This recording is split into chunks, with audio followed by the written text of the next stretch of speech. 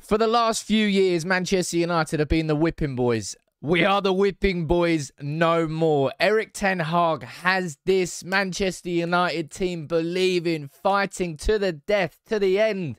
And Manchester United there, beating Barcelona.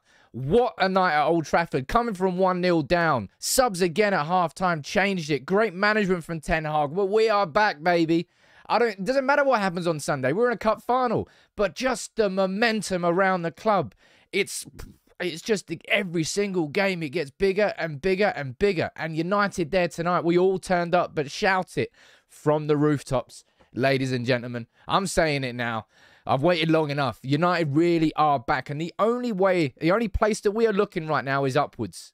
We're not looking at anything that's happening below us. We're not looking at anything that's happened in the past. We're not looking at anything that's maybe happened earlier this season. Everything right now is heading in the right direction, and it's headed upwards because of that man. But what a goal tonight, and that clearance from Raphael Varane right at the death summed it all up. This whole team, mate, it's like a Royal Rumble how they're fighting together. It's amazing, and I tell you, Antony, I've been trying to, defend him against criticism. Occasionally, it's been frustrating, but what a moment for him.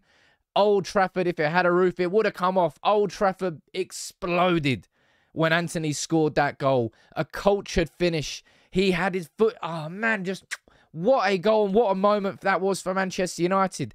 I said that I didn't think our season hinged on whether we went through tonight, but the momentum could mean so much. Look, football club's on this badge, and we are starting to look like a football club again, man. That photo there, Martinez. Oh, my God. That was a weird noise. Martinez, Antony, Fred, second half Fred. Try and tell me he's not one of the best in the world in that position when he plays in that role, that free aggressive pressing role. Unbelievable, a pure dynamo.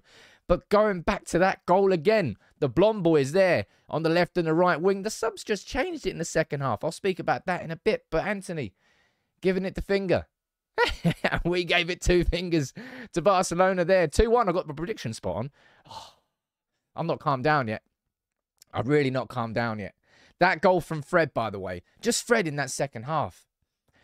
Fred, I say that Fred either puts in one of those performances that is like a 10 out of 10, 9 out of 10, or he just leaves you frustrated. First half, the game kind of passed him by, but the second half, something switched. I don't know what Ten Hag feeds these players at halftime. I don't know how inspirational his speeches are, but they must come out just feeling like they want to run at 150 miles an hour, because that's what we did when we came out in the second half.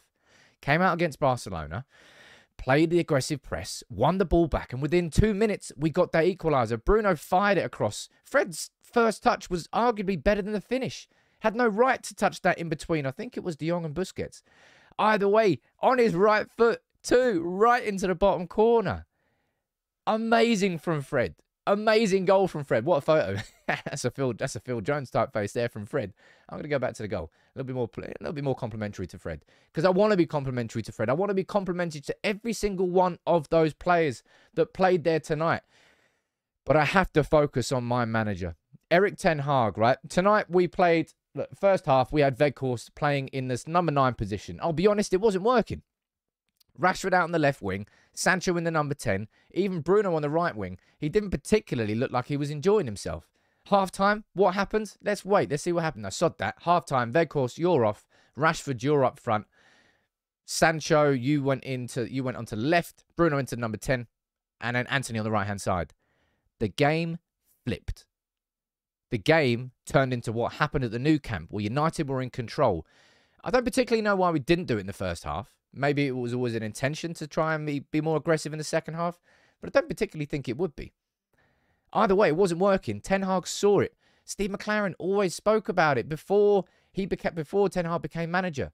Ten Hag can see what's going on in games and knows how to change it. And I tell you what, our bench across the course of the season, if you were to do a case study, there's probably no team that's had their games more positively affected by substitutes than Manchester United. Second half, Garnacho and that man right there coming on, they flipped the game for United. As soon as we had those two on the wings, we had a different dynamic altogether. Jadon Sancho didn't have his best game. It's all right. You can't have your best game every single game. But Garnacho caused problems But how have I not spoken about Casemiro for 5 minutes? Casemiro being like right at the end of that first half. David De Gea. You saw the best and the worst of David De Gea tonight. It's like flipping a coin. What was he doing? Casemiro, what a double block that was. Casemiro at the end of the first half. Varane at the end of the second half. Hala Madrid. Hala Madrid indeed.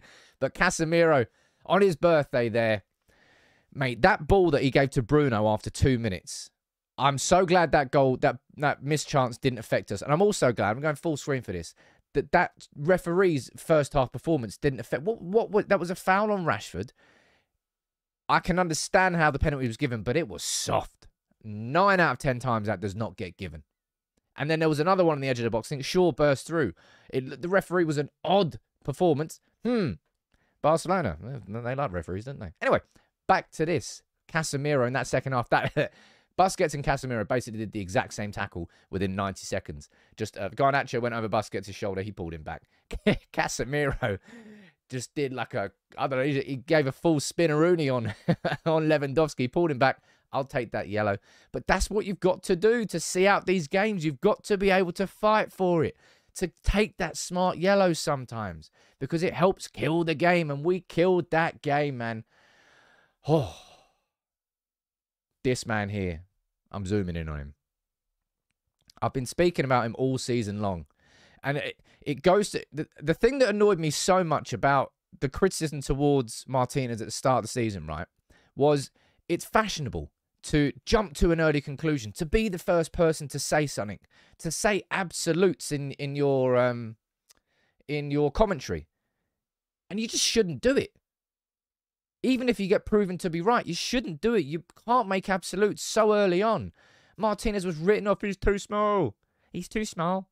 I don't know what that accent was. Anyway, he's not too small. He's just great. What you lack in one area, you make up in another. And Martinez, and again, going back to that photo there, look at it. Look at his eyes. Look at his eyes. Look at this one here with Antony as well. Martinez. I can't look past him as my player of the season, but they're really... Of course I can. Marcus Rashford. Who am I kidding? But Martinez, I absolutely love that bloke. Bruno Fernandes there tonight. He absolutely knew what he was doing when he booted the ball into Frenkie de Jong's chest. Frenkie de Jong, by the way. How you doing, mate? You all right? Do you want to speak to someone? Do you want to speak to anybody? Just call the ticket office if you want to come back to Old Trafford anytime soon. But enjoy your flight home. I'm sure you will enjoy it. Bruno knew exactly what he was doing when he booted the ball in his chest. And look, Weghorst, it wasn't working in the first half, right? I thought that he would start him in the number 10 role, Rashford up front, Sancho on the left, Bruno on the right. Pretty much what he did at the Nou Camp. And Ten Hag didn't. But as I said, to his credit, Erik Ten Hag, whether he got the hands out, whether he screamed I don't know what he said in the changing room at half-time, but the subs changed the game. Our manager there took us to this position where we are, and all of a sudden we're now knocking Barcelona out. The momentum flowing through this club. It's like we were like a hibernating bear. We hibernated for what? It's been 10 years, coming on 10 years. What, gee, a long time since we won the Champions League. 2008, 14 years. I don't want to think about how long. I just did, though. But Ten Hag has this team firing. Has every single player fighting for that shirt in the same way that me and you would if we ever, well, if A, if we were good at football, and B, we were ever given the opportunity to play for United, we would just all out, 100%, all over the shop. That's what these players are doing now, when previously they might have gone 1-0 down to Barca. Yeah, I'm not sure if I fancy it. Nah, never mind. Everybody scrapping. It's a bunch of warriors playing for the general himself. General Ten Hag steering this United team through to the... Mate, we're favourites for the Europa League now. Get your hotels booked for Budapest. Those of us that already did book them with pre-cancellation. I'm booking that, baby. Let's get planning for the final. Might be a little bit overzealous there. But look, Ten Hag, we're back. I don't care what anyone says. Doesn't really matter what happens on Sunday. Actually, kind of does. I hope we win on Sunday. I love this team. And I love watching United again. We're back.